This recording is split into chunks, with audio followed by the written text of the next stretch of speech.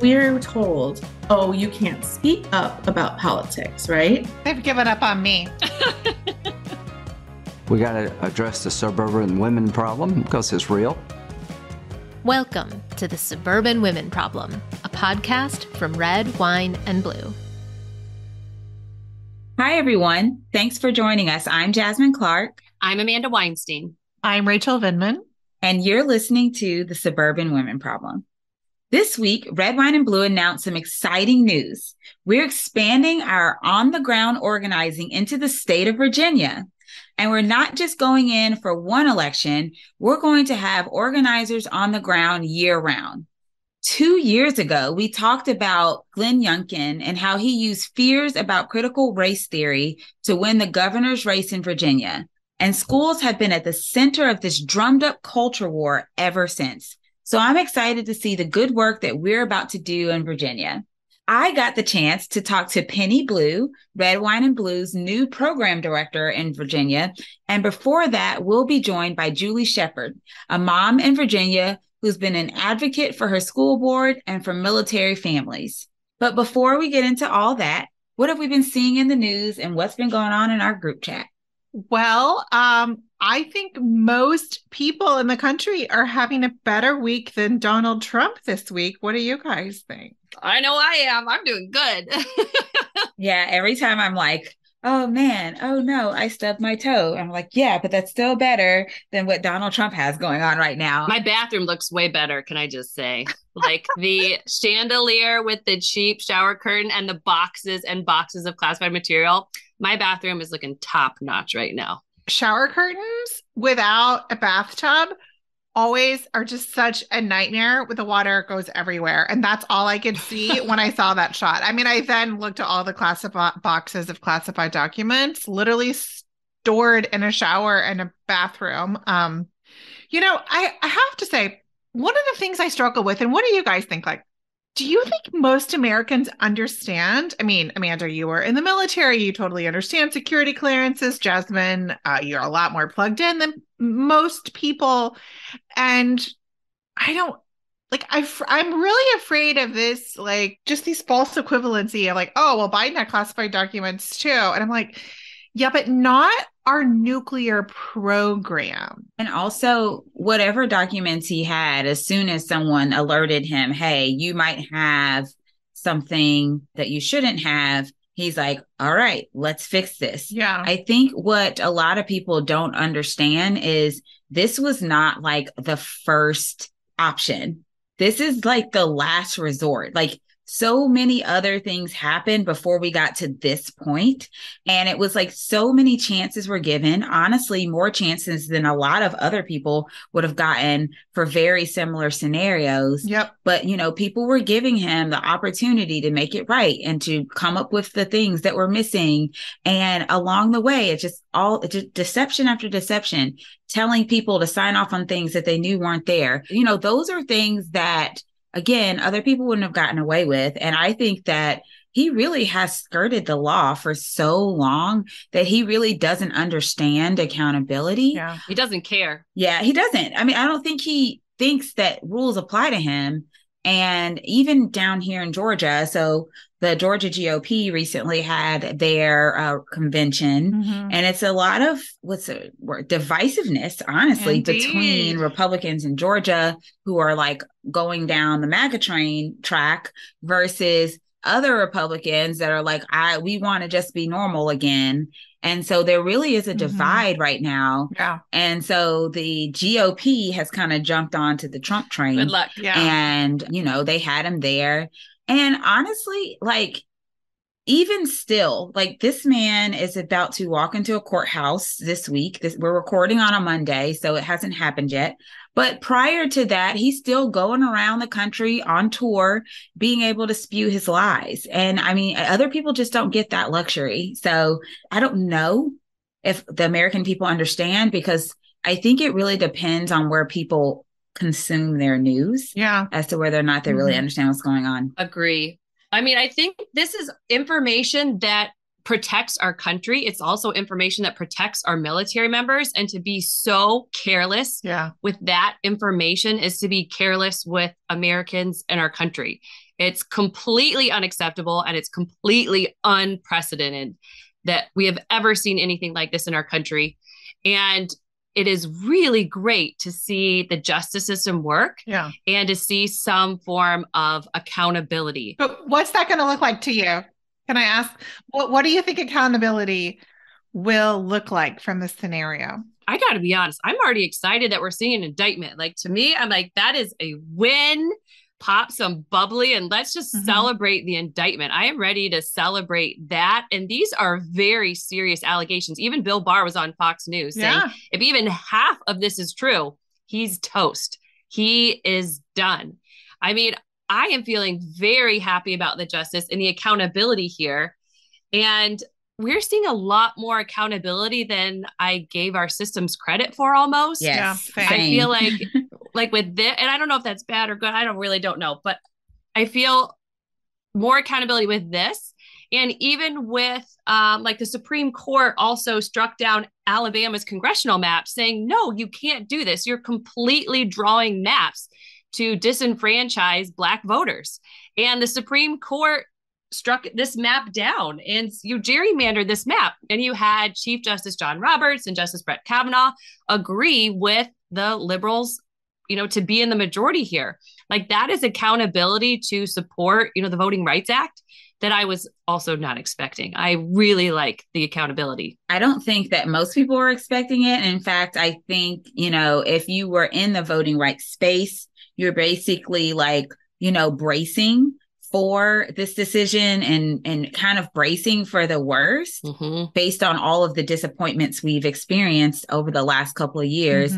I think we were kind of preparing for another disappointment. And so it is very surprising, and it should have a ripple effect in other states across the country that also have some pending litigation dealing with congressional maps and gerrymandering and disenfranchisement of Black voters or voters of color in violation of the Voting Rights Act. So I, for one, am very excited. And I hope that it really reinforces in 2024, when we have to go back to the ballot box, that what happened in 2022, it would be unfortunate to learn that they kind of stole a House majority through gerrymandered maps, but I hope we can at least right it in 2024 and get back on track and get something that is actually representative of our country's, our feelings about who they want to represent them. I mean, what I would like to see more accountability with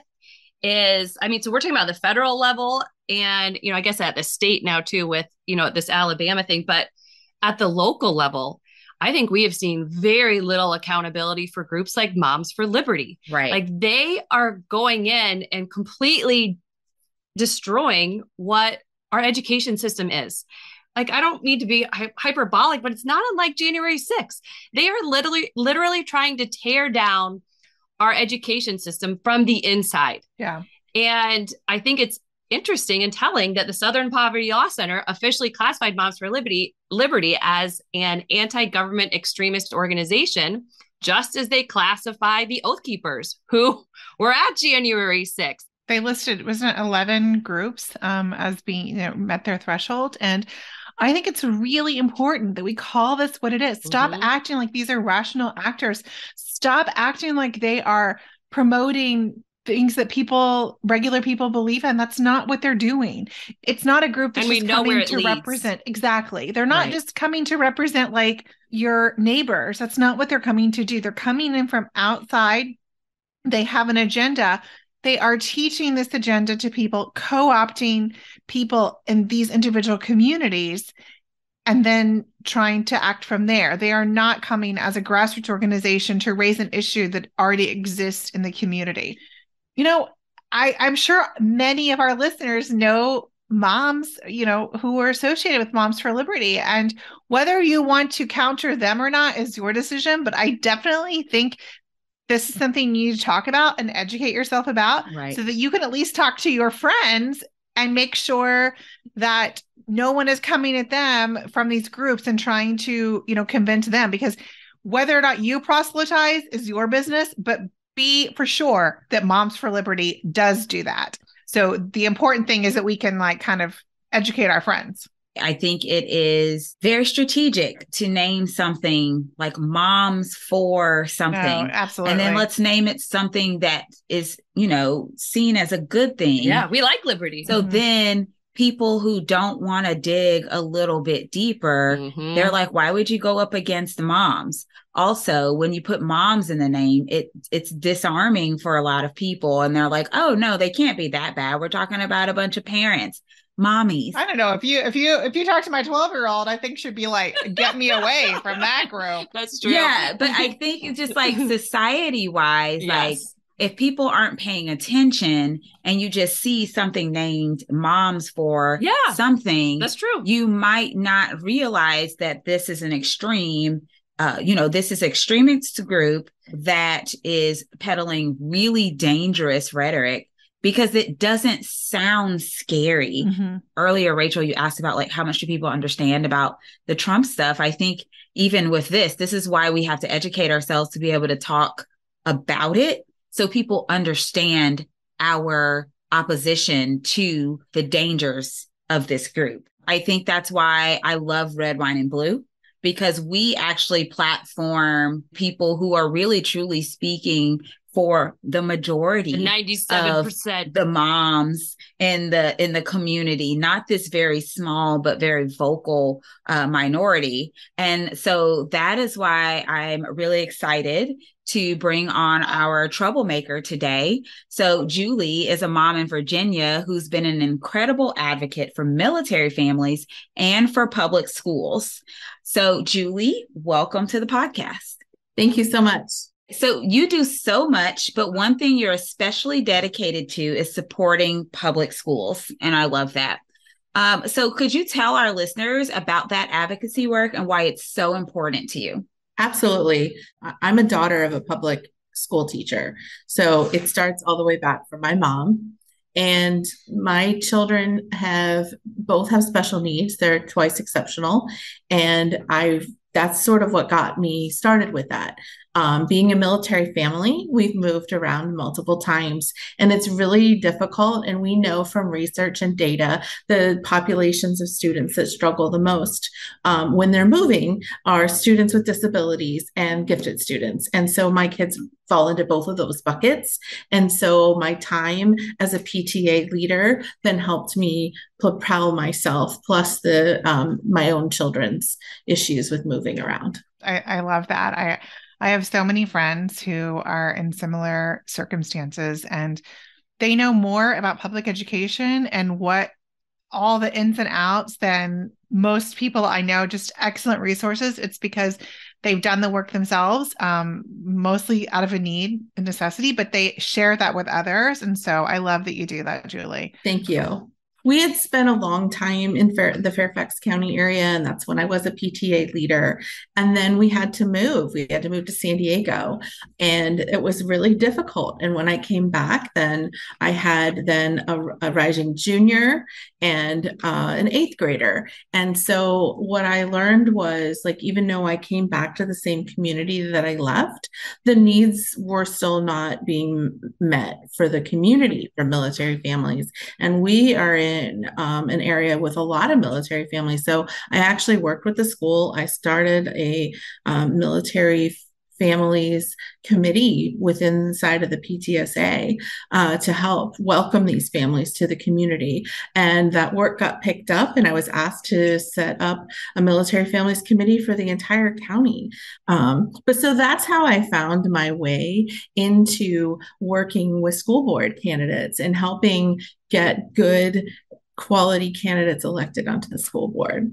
And, one of those things, and Rachel, I believe you have a military background, right? Military family.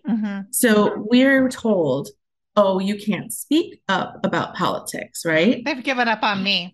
Right. Of course, right? But I'm, young spouse, No, absolutely. moving overseas, and everyone, oh, well, you can't say anything about this and don't speak up. And women especially are told not to do this anyway, right? Oh, it's not polite. You don't talk about politics. But look at what happens when we don't talk about politics, right? Oh, Julie, you're speaking my language. This is something I talk about all the time. Yeah. over time, I learned that, like, we can't be quiet anymore. Mhm. And I'm my own person. And of course, my service member has rules that he has to follow, but I don't have to follow those rules. I love it. I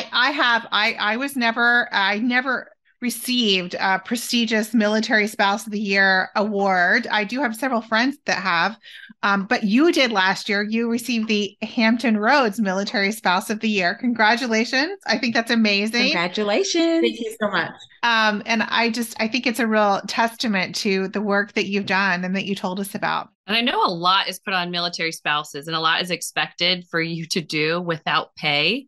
And it's important work. And our military really does require a lot of work done by a lot of spouses out there. So you mentioned that you've moved around as a military family and you are now so involved with your schools. And this was a big issue for Virginia and for Glenn Youngkin.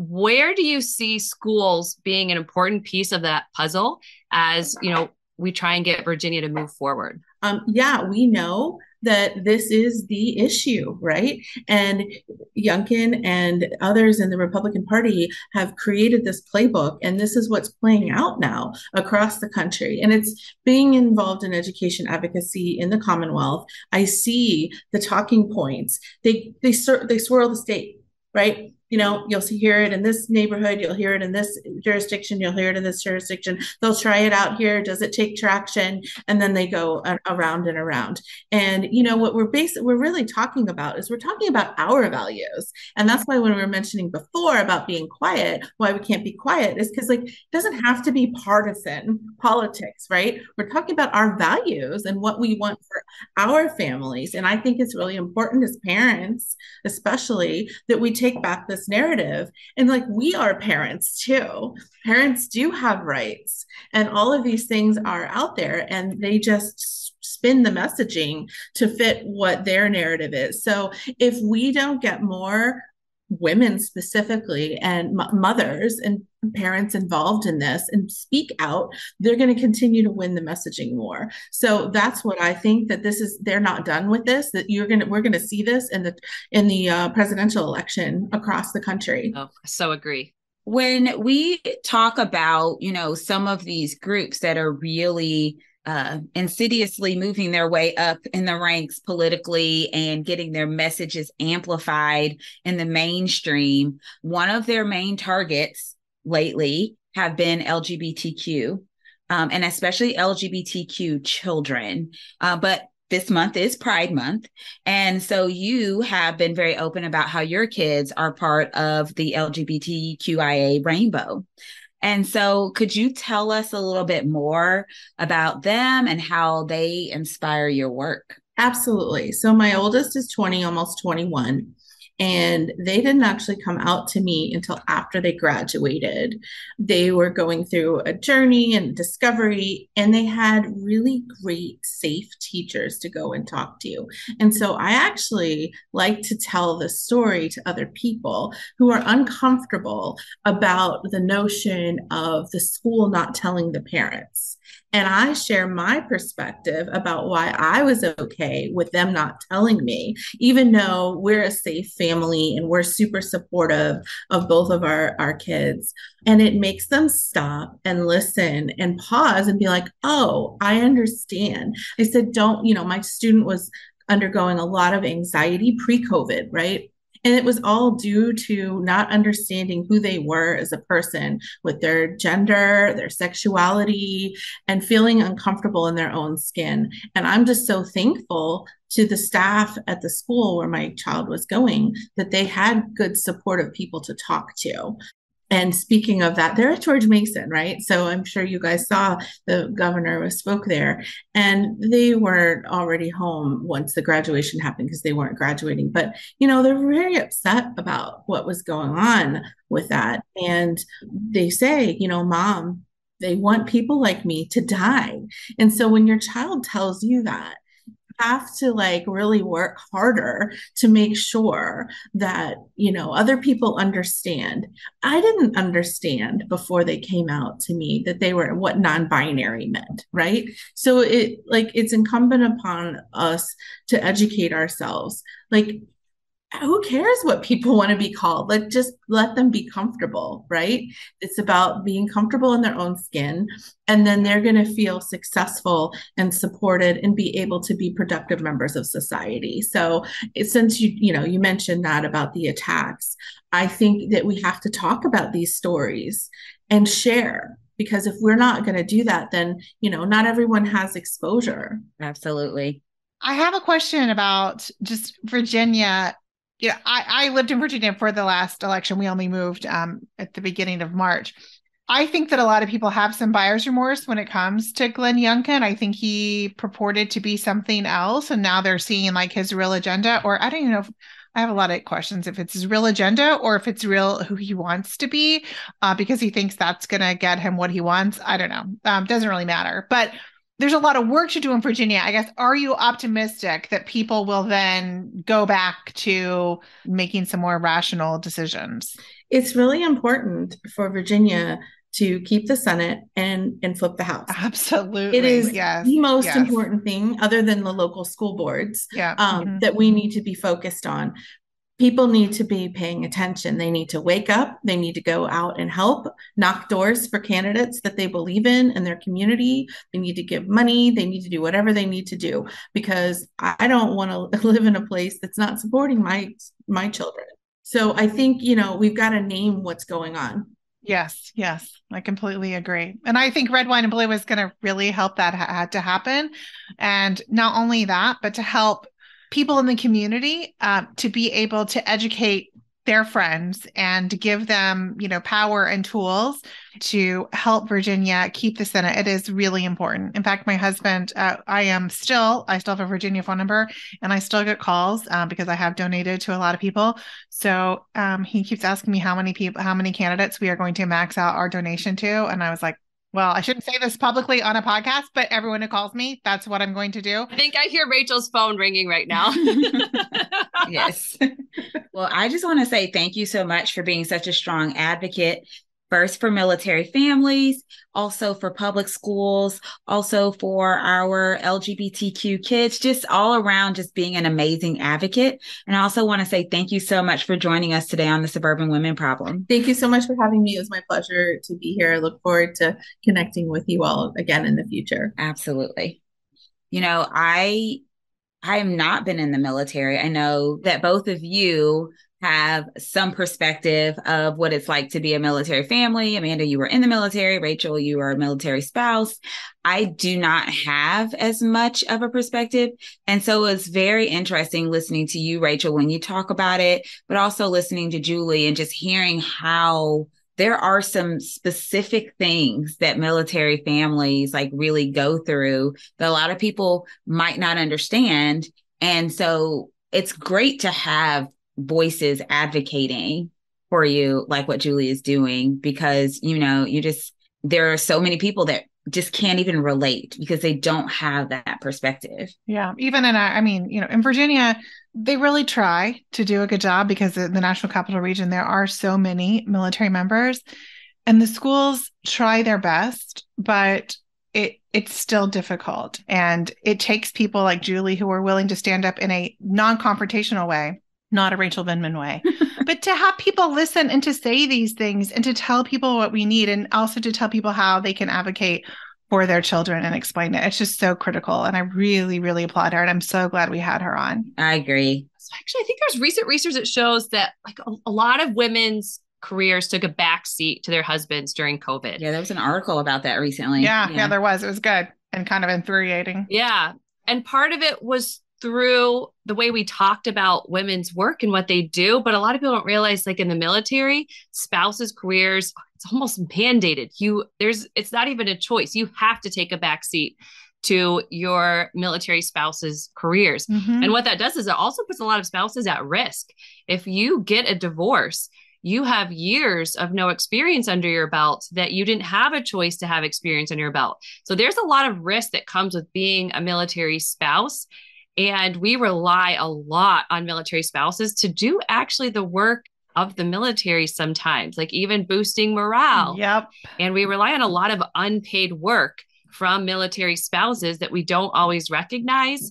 And it's not unlike a lot of the work women do is often unpaid, often important, but it just doesn't get recognized as much. Yeah. I mean, a lot of people, especially today and without the draft, we don't have as many families that have experience with the military.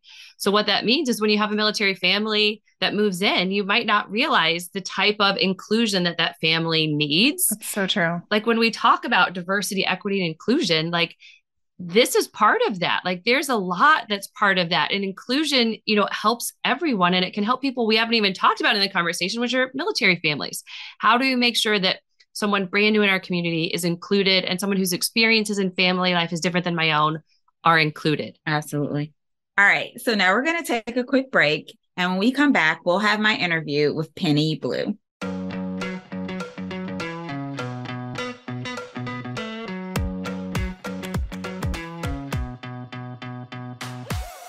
Can you believe it's been almost a year since Roe v. Wade was overturned by the Supreme Court? No matter whether you were shocked by the news or saw this coming, it still felt earth-shaking. Since that decision, so much has happened. Several states have voted to protect abortion access, communities have come together to help women get reproductive health care, progressives have won up and down the ballot while promising to fight for abortion access, and thousands of women have shared their stories of abortion. The momentum is on our side, and as we mark the 1-year anniversary of the fall of Roe, we want to know, how have you found your voice? Our stories are the way we connect with each other, and you can submit yours at go.redwine.blue/Dobbs or by clicking the link in the show notes. Our guest today is an activist, a former school board member, and Red, White, and Blue's brand new program director in Virginia. She's also the author of A Time to Protest, Leadership Lessons from My Father, Who Survived the Segregated South for 99 Years. That's an amazing title. Penny Blue, thank you so much for joining me on the Suburban Women Problem. Thank you for having me. I'm excited to be here today. Welcome to the Red, Wine, and Blue team. So happy to have you a part of the team. We're very excited to be expanding into Virginia. But before we get to that, I'd love to talk to you about your journey. Mm-hmm. Could you tell our listeners more about how you went from growing up on a farm to becoming an activist? It's very interesting. I was sharing with somebody my story because I feel like I've always been an activist because of the position that I was put in as a child. Choice in the school system came to Virginia in 1965. Brown versus Board, of course, was 1954. So my parents sent my older siblings, who were in school at the time, to the historically all-white school. I started school in 1966, so I went the following year. So from summer school program that President Johnson put in place, which was called Head Start, to the 4th grade, I was the only Black child in my class. And I remember my niece was in the other 4th grade. And so when we would go outside to play, every day we would play jump rope and we'd be on the rope. And she and I were always the last ones to stand on the rope or to be chosen. So we always had to start turning the rope first. So I decided I am going to get that rope today. And the ropes were always in the back of the room in the closet. So I ran and got the rope and we went out to recess. And because I had the rope, the other kids wouldn't play with us. And then after they saw we were going to play anyway, they decided to come and play with us. And I put everybody on the rope. So that has been my life. Oh, wow. It started with jump ropes. I love that. Such an innocent way to say, look, I will be included. You will not leave me out. And if you want to jump rope, then you're just going to have to play with me. I love it. I love it so much. So you mentioned your father, and it sounds like your father has really inspired you. So could you tell us more about him and why you wanted to write a book about him? Yes. Well, first, I'm number 9 of 10 children. Oh, wow. So that's the norm. That was the norm for this area during that time. And my father used to tell us stories all the time. And I decided I'd retired from IBM and come back home because he was 95 at the time and needed some help. So I said, I need to document these stories because, I need to publish them. So I sat him down, and my sister and I had him retell the stories, and we made certain, the way we'd heard the stories, and I documented them all. And I said, well, in order to publish them, it's not enough for a book. Plus, I need to contextualize the stories for them to really have meaning. And then once I put it all together, I said, well, actually, these are all stories of protest.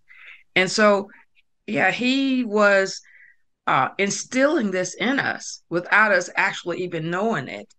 And that's a part of his legacy. And with my family is if we see something that's not right, we protest individually on a daily basis because that is what my mother and father did. They lived that way, and he told the stories. I love that. So I would love, if you don't mind, to hear one of those stories, maybe one that really stands out to you as a story that your dad told you that you didn't really think of it as a protest story then, but you realized later on that it was. Well, one, I call it the wheat thrashing story. And back in the 40s and 50s, he and my grandfather used to farm together. And all the farmers would get together and thrash wheat. They called it a work, and they would go from farm to farm to farm to thrash wheat. And the wives would prepare the lunch for when they would get to their farm. And the tradition was then, because of Jim Crow, even in private homes, they would break for lunch, and the white farmers would go in and eat first. And once they finished eating, then the black farmers would go in and eat. And my dad told the black farmers, this doesn't make sense. We're allowing other men to go into our homes and eat before we eat. So he told them when they got to his home that everybody was going to go in and eat together. So that's what he did. Oh, wow. And so everything went fine.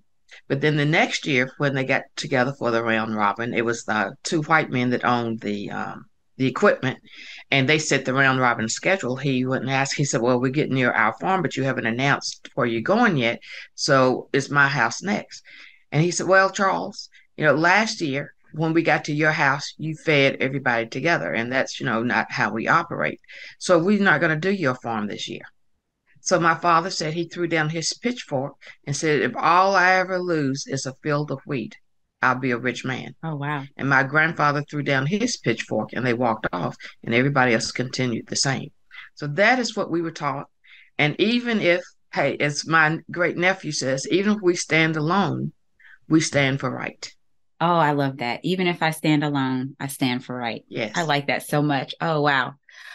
All right. So you mentioned education. And so I want to talk a little bit about that. So public education is an important issue everywhere, but it's especially significant in Virginia. Oh, yeah. The fury over, quote, parents' rights that we're seeing right now can at least in part be traced back to Virginia, where Republican Glenn Youngkin won that governor's race back in 2021 after stoking fears about critical race theory.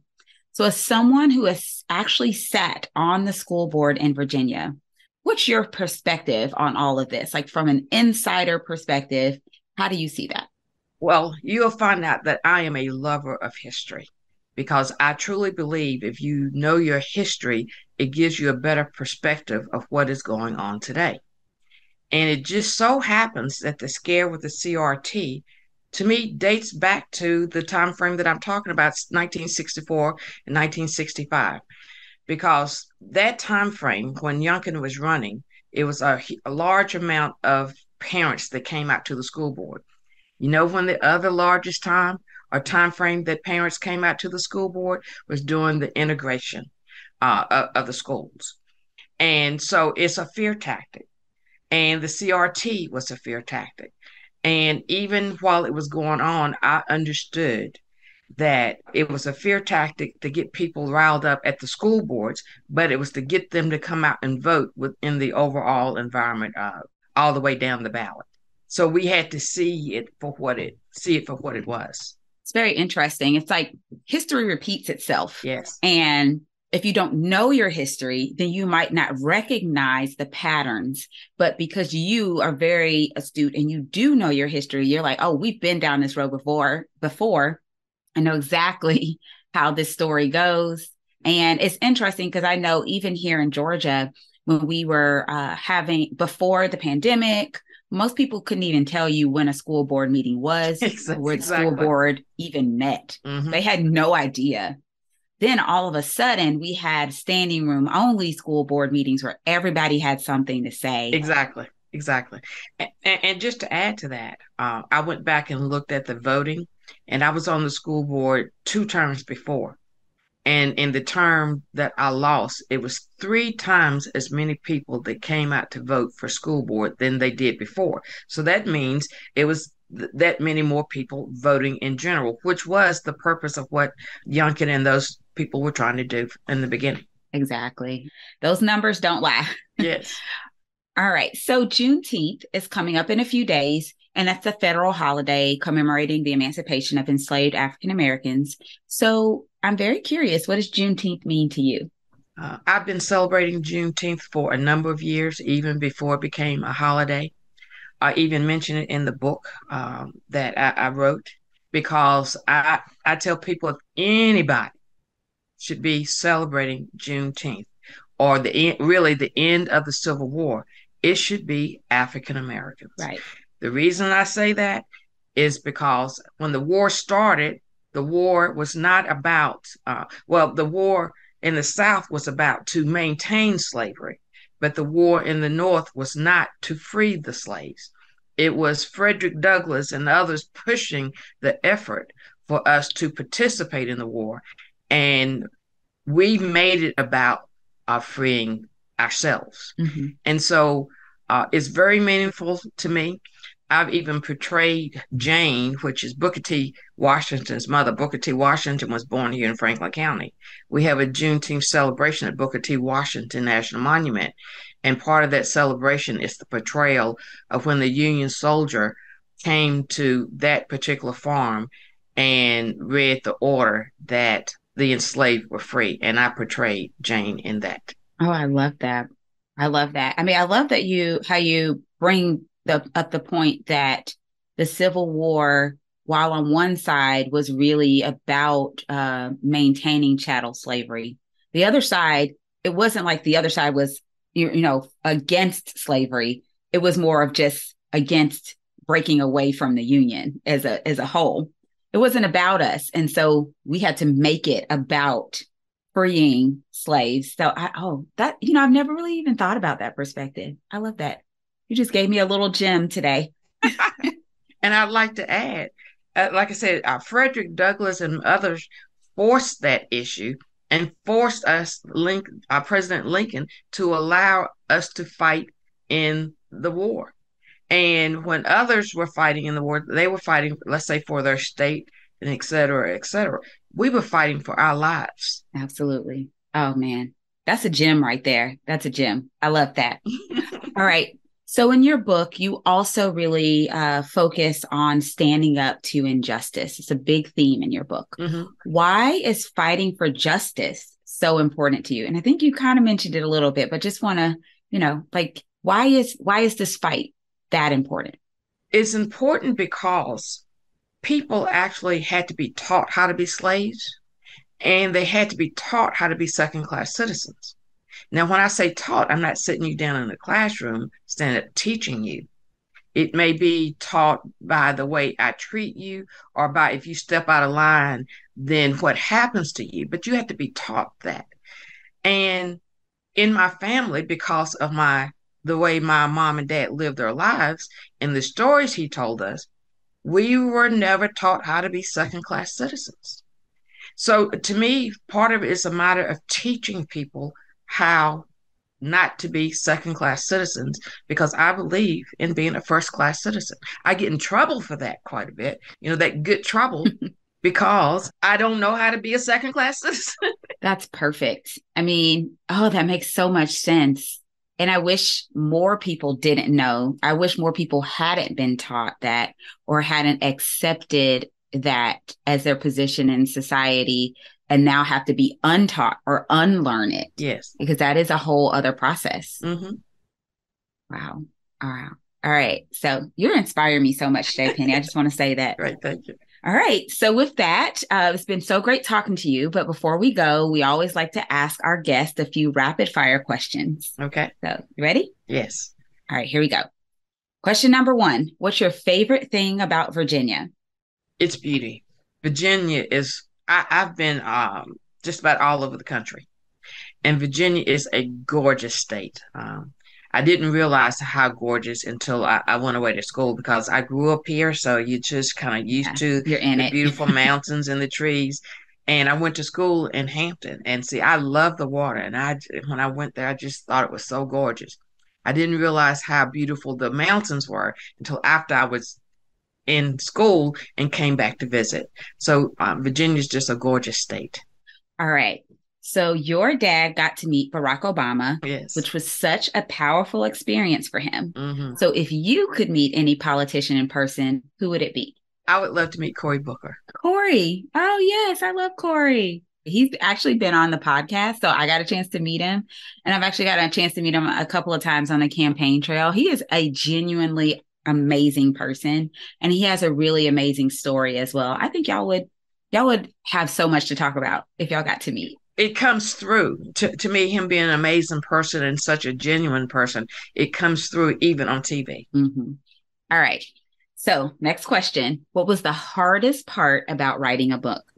The hardest part was starting. Oh, lacing up those shoes. Yeah. I know that feeling. and trying to figure out how to do it, because I knew I wanted to do it, and I had collected the stories and I held on to them for a while. And then I owned my own business where I would go out and do training, and it was leadership project management. And I met a woman that helped publish books. I said, this is it. So I needed help. I didn't know how to go about doing it, and I found the help to help me do that. Yeah, I will say I've had many book ideas, but I have not written a book yet. So I know that getting started part is definitely the hill that you have to get over, the hump. All right. So what's your favorite thing to do on a weekend? I have been so busy recently and on weekends, but I like to travel. And my travels include museums. Again, I'm a history buff. So if I can take a trip and go to a museum or see something new, then that's my favorite thing to do. I love museums too. I recently went to DC, and I have been to DC many times, but there's so many museums in DC that you can never run out of museums to go to. So I always love finding a good museum when I go there. All right, next question. What's the most interesting historical fact or event that you learned about when you were researching for your book? Going back to the Civil War piece, and I don't remember the exact quote, but Lincoln, along with General Ulysses S. Grant, agreed that allowing Black soldiers into the Union Army is what turned the war. Oh, wow. And so, and that again is why I say we should celebrate the ending of the war, and Juneteenth is so important. Wow, that's amazing. I know when you're a history buff, it's really hard to try to find your favorite thing or the most interesting thing, but that is a really good one. So Penny, that is actually the end of our rapid fire questions. You did a great job. Thank you. And so probably the, easiest or hardest question of all, where can people go to find out more about you and your work? Well, now that I am the new program director for Virginia and Red Wine and Blue, you can go to Red Wine and Blue. All right. So redwine.blue, and they'll be able to find out more about you, your work, and information about the book will also be available in the show notes. So Penny, this was so great. Thank you so much for joining us on the Suburban Women Problem. Thank you.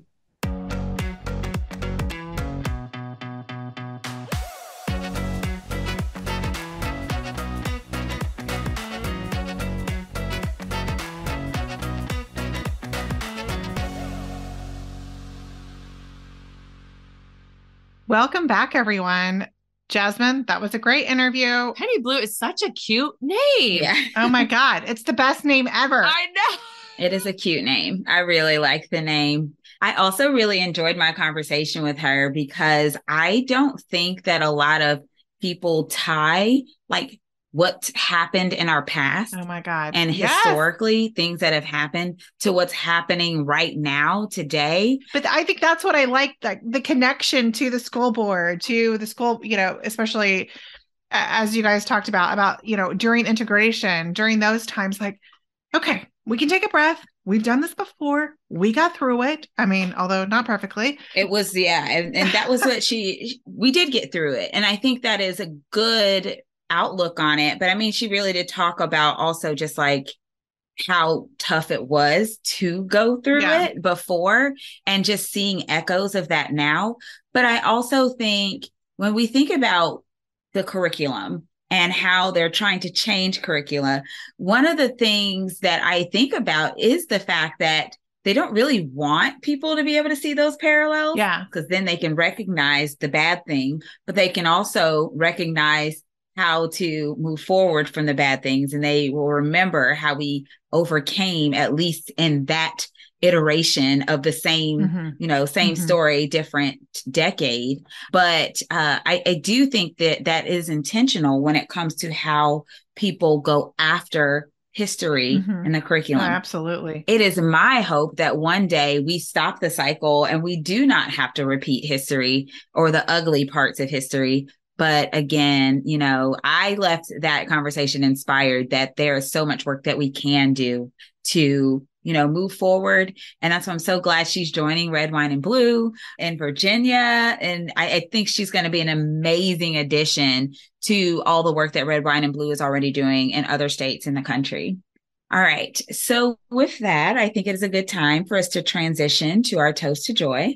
And so, Rachel, I'm going to start with you. What's something amazing or great that's been going on with you in this last week?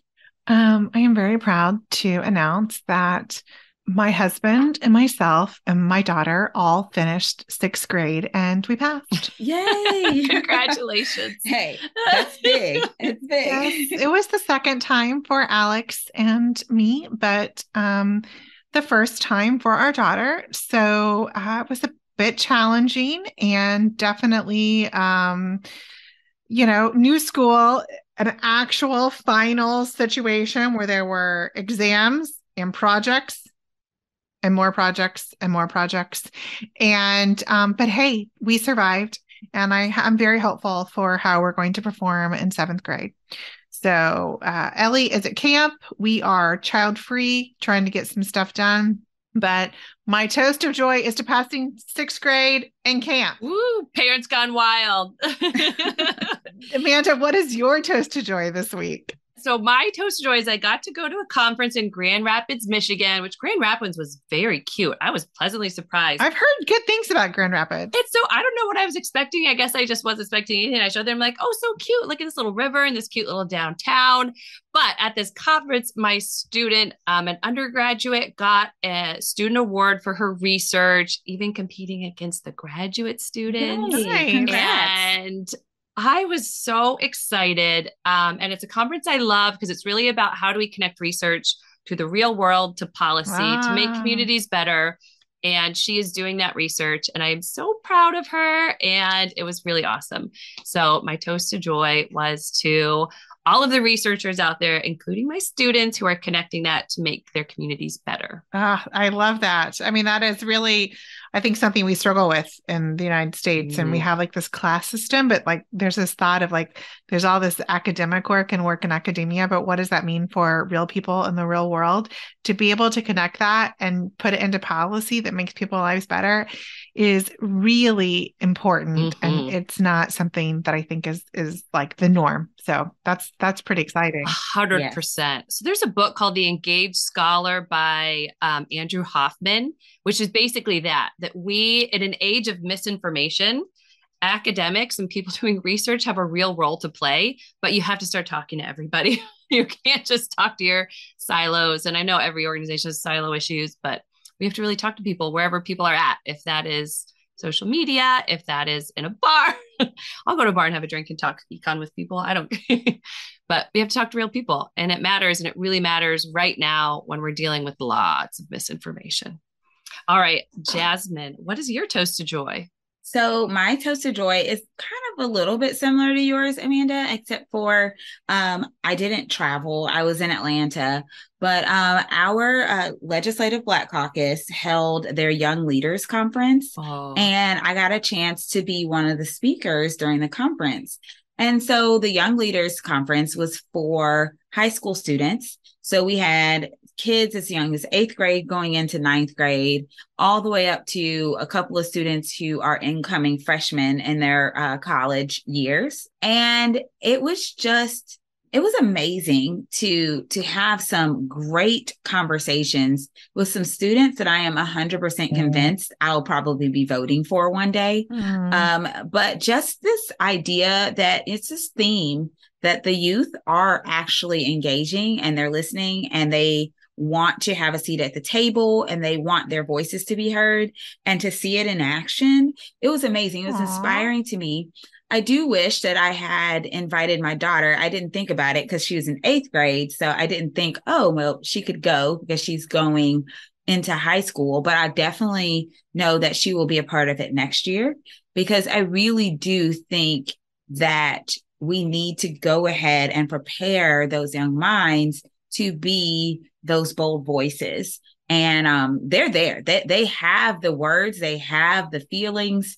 A lot of times they just need to know the right people and have the tools to get out there and do what they need to do to make the world a better place for themselves and for the people that'll come after them. But it was just inspiring. So I loved the opportunity to talk with those kids, and I look forward to future opportunities to continue to engage our next leaders. Oh, I love that. Whenever I see young people, I'm like, they are fighters and they are kind and they fight in a way that I think we are going to be so excited to see in the future. I'm very hopeful whenever I am around young people. I am eternally hopeful. Agree, 100%. All right. So thanks so much to everyone for joining us today. We're coming up on the 1-year anniversary of the Dobbs decision. And right now we're gathering stories of women who were inspired to take action after the fall of Roe. And it doesn't have to be something big. Every action counts. So I'm trying to think of like something that I did different after the fall of Roe. Obviously, I'm in politics, so I've tried really hard at the political level to, push back against anti-reproductive freedom stuff. But that's not the only thing that people can do. Can y'all think of other things, like things that maybe y'all have done? I shared my story of my ectopic pregnancy and the emergency surgery that resulted afterwards. I mean, it's not something that I talk about every day, but I think it's important. It is. To talk about it, to say what could happen now with these very restrictive laws, because, as I mentioned several times, I was in surgery, being operated on within 30 minutes of arriving at a routine doctor's appointment because my physician realized there was something seriously wrong. And I just thought I was having a normal miscarriage, and it turned out to be something just really serious. So I think sometimes sharing our stories and being willing to share the what if that things hadn't turned out like that can be very powerful for all of us, because it is a personal story. And when you're sharing that with someone, with a loved one, with a friend, you are someone that's very relatable. They already have trust in you and they know you. And it's much different than hearing a story from a stranger. That's a good point. It doesn't have to be sharing your story on a wide platform like Facebook and all that stuff. Maybe it's you shared your story with someone that's close to you that has kind of parroted a lot of this anti-abortion rhetoric, and you finally decided, hey, I'm going to tell them my story. And since they know me, maybe they will understand that the things that they're saying just aren't true. I would say kind of related to that, something that I try and make sure to do is to lift up the stories of other women. If I don't personally have a story, that it is so easy to say, this is a really important story. I think other people should hear this woman's story. And I'm going to share this with my friends or on Twitter or in a message.